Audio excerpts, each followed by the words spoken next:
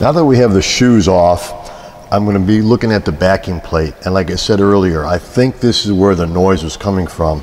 As you can see here, not only is it shiny, the spots here where the shoes actually rub on the backing plate right here, you can see there was probably lube maybe on a couple of them, but remember, this is the driver that puts his boat in the water all the time, and this whole assembly gets submerged quite often.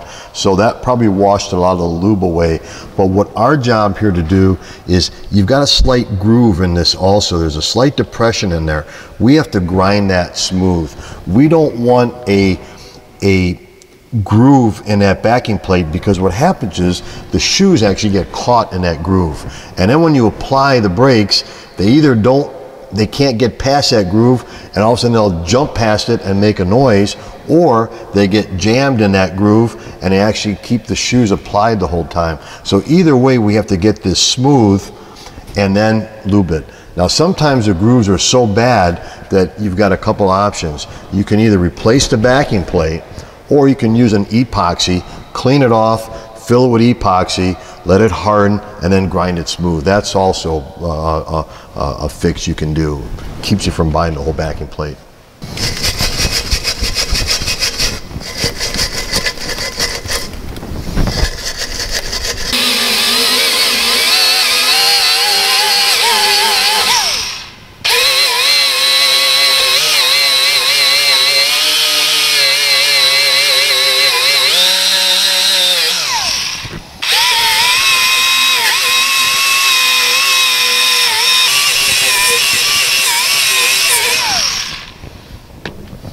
Okay, got it all cleaned up here. As you can see, we got rid of that slight groove in there. That was just a little buildup of dirt and everything else, and a little bit of rust, but we took that off. I've got a very smooth surface here now. One thing I want to point out too, that bottom one has already been epoxied. Somebody already did that. Like I said earlier, if you have a real deep groove, you don't want that shoe to get caught. So somebody epoxied the two bottom ones here. I thought that might have been lube, but that's actually epoxy in there. It smoothed out very nicely. But these are fine. So what we're gonna do, we're gonna go ahead and get some good Moly synthetic lube to put on these contact points here. And then when we put our shoes on, it'll ride very nice and back forth on the backing plate.